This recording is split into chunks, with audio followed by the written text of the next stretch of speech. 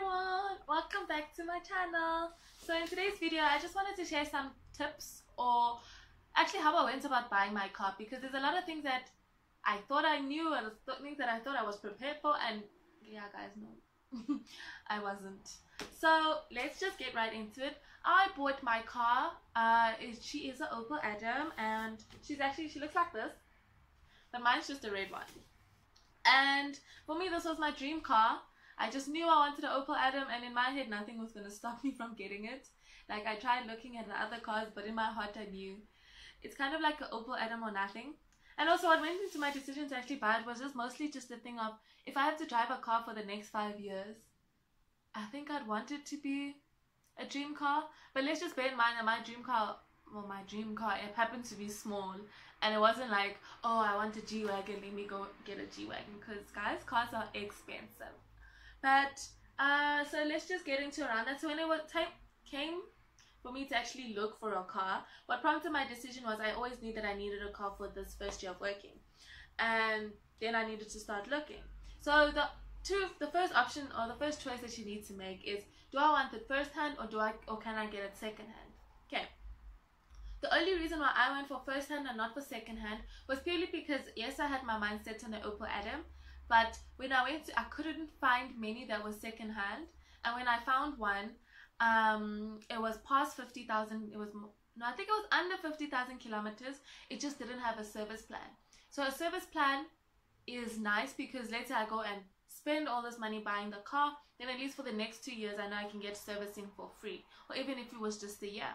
Problem is, with the car that I found, they had no service plan, so it means, yes, I must go and spend all this money, and then I still need to go and pay for servicing, and servicing is quite important, so I wasn't willing to do that.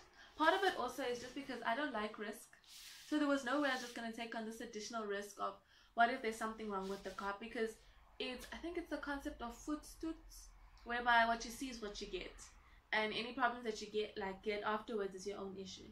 And because I'm not a fan of risk, I wasn't willing to take that on for the second hand car. So that's why I opted for first hand. And before even deciding on this Opel Adam, because I wanted it, but my parents weren't sold on it at all, so my brother went and bought this car magazine. Okay, this is the issue that was out when I was looking, and this car magazine is actually quite helpful, because you can compare all the different cars, right?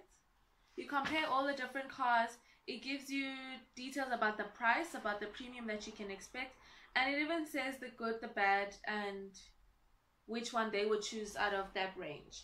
So for example, if I look at the Opel Adam, it says that, okay, it looks stylish, it's just the bad is that it has a tiny luggage compartment. And I won't lie, that boot is small. But you know, compromise, and then yeah, you basically look at the price that you're willing to pay, and can you actually afford it or not. So based on that, you can actually properly evaluate, okay, which cars are for me. And it was only when I did this that I realized that cars are expensive. It's not a joke. Anyways, so yeah, so that's how you can actually go about firstly identifying a car. If you don't have like a specific car that you want, you just need like a startup car. Then for me, this is the best way to go. You can compare. The next thing is, when it actually comes to buying the car, mine is being financed. I didn't buy it cash. I don't have that money, and I'm fortunate enough to get the opportunity to be financed in my name. But people say there's something like you can try and negotiate an interest rate or something. I'm not sure about that. That wasn't the really, I can't be getting financing and then saying no, reduce my interest rate. Although I don't know how it works. I was scared.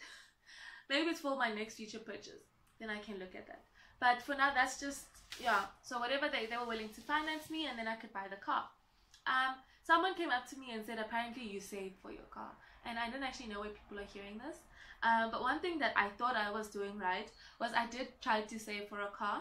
So I did private tutoring and tutoring for my university, and I managed to save like 10,000 Rand.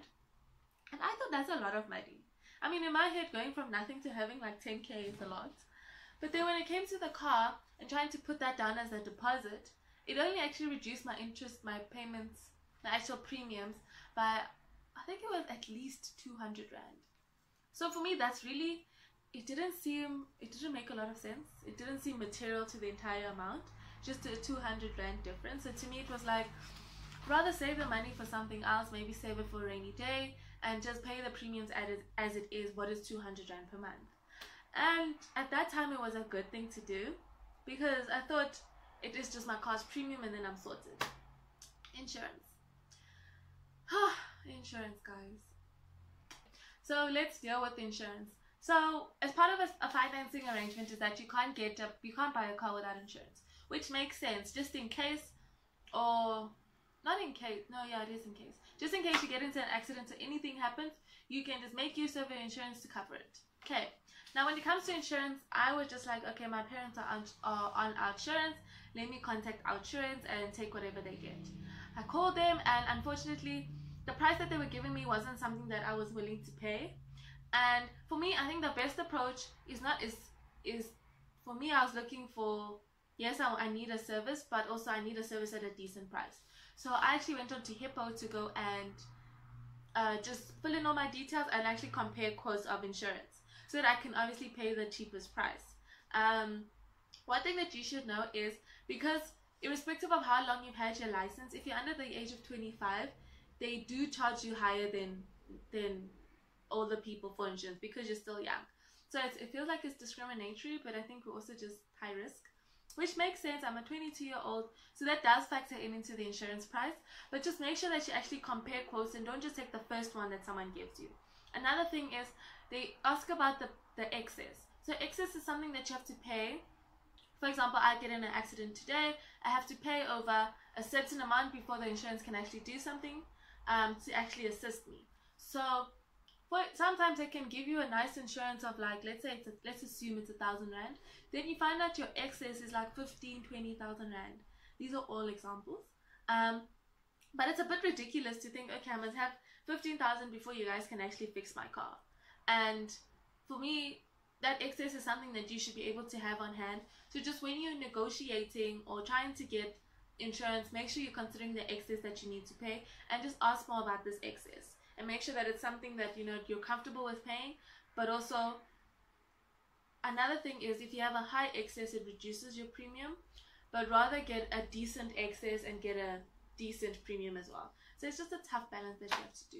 And then just choose an insurance company and you're good to go. Apart from that, I thought that's where it ends. Premium for the car and insurance. It doesn't end there. Then you need my insurer, was it the insurer? My insurer needed to know about what tracking device I'm going to use. So now they gave me a whole pamphlet. This one is just for tracker. There's tracker, there's Alltech Netstar. I think there's 3 different ones that you could use. Basically so that you put a tracking device in your car in case of anything. That was for me is quite important to get so that you can always know where your vehicle is at all times. And then there's also different policies offering different products. And it's literally based to your needs. Do you want a panic alarm? Do you want to know where your car is all the time? If you want to know that obviously tends to be more expensive. And then I thought, okay, premium, insurance, tracker, that's it. No. They told me that, and I actually have the prices here. They told me that, do I want to fit in smash and grab on my windows so that if someone tries to hijack me, the glass stays in a film on the window and it doesn't come and shatter on my face. For me, I thought smash and grab was the one that I needed, and they told me it would be 2,200. Okay, wait for it. Then they told me, how about you get something for small dents and scratches, so that you don't always need to go to your insurer to claim. But for example, if you just scrape the side of a pole, all I have to do is take it to the dealership and then they pay for it. And I was like, oh, okay, that makes sense. If I wanted it for 5 years, it would have been 4,400. If I wanted it for 2 years, it was 2,800. Upfront, guys. Then there was another one for your tires. So if something happens to your tires, bring it to the dealership and they sort you out. 4,200. I was like, for all these 3 small smash and grab dents and tires, I needed at least 10,000 Rand to do it up front. And I think when you're deciding on what extras to get, use your own discretion. But for me, I just felt like I need to make a trade-off. For me, smash and grab is important, so that's the one that I'll get. I didn't think that dents and scratches is something that I needed. And with tires, I felt like the likelihood of that it just wasn't real. So as much as yes, you want to put down a deposit for your vehicle, there's also additional stuff that you still need to get in order to ensure the safety of your vehicle. And I think that's things that some people just don't tell you about. Another thing that you should factor in is, okay, if for example your car is 4,000 a month, budget double that. So budget 8,000 on your monthly vehicle expenses. I say that to include petrol. It will generally include the price of your insurance and the tracker, and just anything extra, just so that you know that you're covered. So if you know that you can't afford, sorry about that, if you know that you can't afford 8,000 rand a month, then maybe you can't afford that car. But anyways, that's just how I went about buying my car, and things that I wish I knew, so I could have maybe saved better. Maybe if I wanted to make a deposit, save at least 10% of the car's value, because I think that can make more of a material difference. Or if you're fine with just paying over a car for the next 3 to 5 years, I think you can actually pay it over 6 years, then that should be the way to go. But that was everything that I encountered when it came to buying a car. So far, and I can name my car Sanguine, because Sanguine is like bubbly, and the car's also Sanguine red, and I felt like it, what do you call it? It described my personality. So I named her Sanguine Colette Hewlett. She's my baby, and I love her so much. But I think over and above that, just enjoy the vehicle. Only buy it if you need it, because it is a big commitment. Don't get caught up in the hype of saying I need a car, or I need a VW, so that's the one that I'm gonna get. Make sure that you stay within your price range and you make the right decisions. And obviously the most important is don't drink and drive. Try not to speed, because when you get the fines, it's your fines and you have to pay for them, and fines suck. Trust me, I know. I like the drama. I was so scared. I thought I was going to jail. But it's fine, it's part of life. Just drive safely, guys, and all the best with your new vehicle purchase. If you do like this video, give it a thumbs up, and I will see you guys in my next video. Like, comment, and subscribe. Bye bye.